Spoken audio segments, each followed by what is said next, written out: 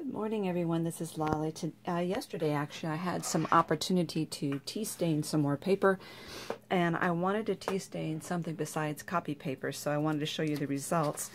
I am a big fan of graph paper, so I wanted to do some of that, and I decided not to do any crinkling. You know, when I did my tea staining video, I crinkled the paper, but I wanted to see what it'd be like flat. It's still really cool. You could see the graph paper there. Really like this, so that's one. And a lot of the decorative paper that I have, it's very cheap quality. I had gotten a huge stack at the thrift store and I just wanted to use it up. So this was before staining, and because it's so dark, it really doesn't show a whole lot of difference in tea staining. The back looks more stained than the front.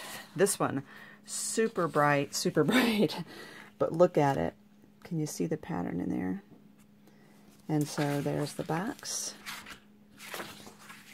Many of these are just really bright colors, and I thought, I'd never use them right, and then that's one stained. This one, of course, it's got splotches because I was dripping on it accidentally as I was doing my paper.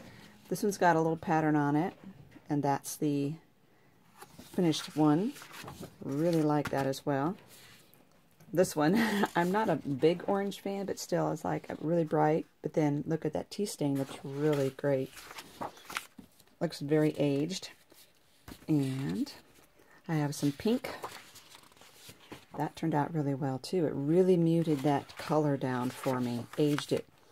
Looks like it's really old. This one has very soft colors in it, blue.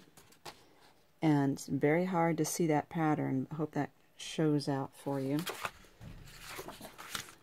Another orange one.